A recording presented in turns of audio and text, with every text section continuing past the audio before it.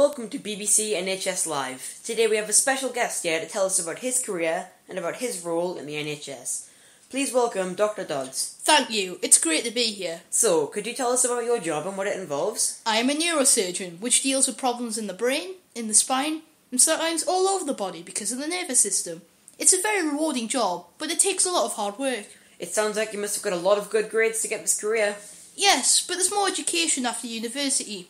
You have to go through training to be a doctor, and then you have to train your chosen pathway to make sure you know what you're doing. Ah, well, it sounds like you've worked very hard. So, how much does a neurosurgeon normally get paid? Well, you're normally looking at about an £100,000 salary, so it's a very prosperous job to undertake, but every neurosurgeon has to be skillful to get the job, which explains the money. Wow, I might even leave to become a neurosurgeon myself. You would have to spend a lot of years training, so you wouldn't become one immediately, but if you really wanted to, you could become one.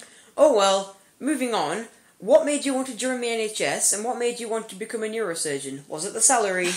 No, I wasn't aware of the pay back then. That was just a bonus. I first decided I wanted to join the NHS when I was in year 9 and was thinking of GCSE options. I thought and finally knew what I needed to do to become a doctor, which is what I wanted to do since the previous year. I took all of the sciences and then took biology as an A level and went from there. Well, we've run out of time here today, but thank you for coming on the show today, Dr. Dodds. It's my pleasure, Tom.